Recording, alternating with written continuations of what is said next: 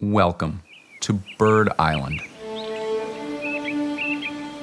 You are surrounded with elm, ash, linden trees, and berry-producing plants, American plum, chokeberry, gray dogwood, native roses, crabapples. The water lapping at the shore. A woodpecker in the distance. When Eleanor and Edsel purchased the land for this estate in 1926, the place where you're standing was just a sandbar. The beauty now surrounding you, this island, was the vision of Jens Jensen. The Fords had requested certain amenities on the property. Edsel wanted a cove for his boats and a place for excellent birdwatching. Jensen took these two criteria and integrated them into one brilliant and beautiful solution, Bird Island. The building of Bird Island commenced, and when the dust had cleared, Jensen's men had dredged and transported over 80,000 cubic yards of lake bottom to create the peninsula.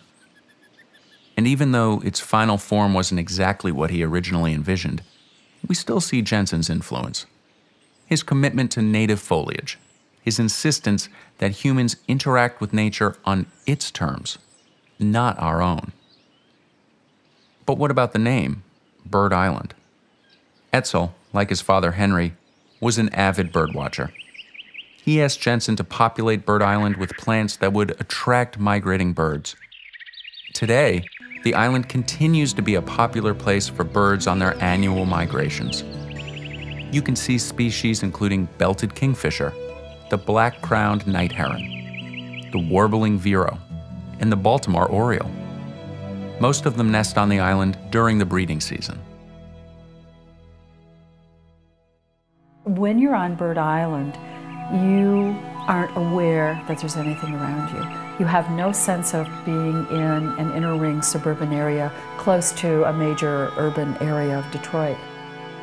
You're in this environment that is so natural, and you hear the breezes, and you hear the lapping water on the shore, and you hear the birds in the trees.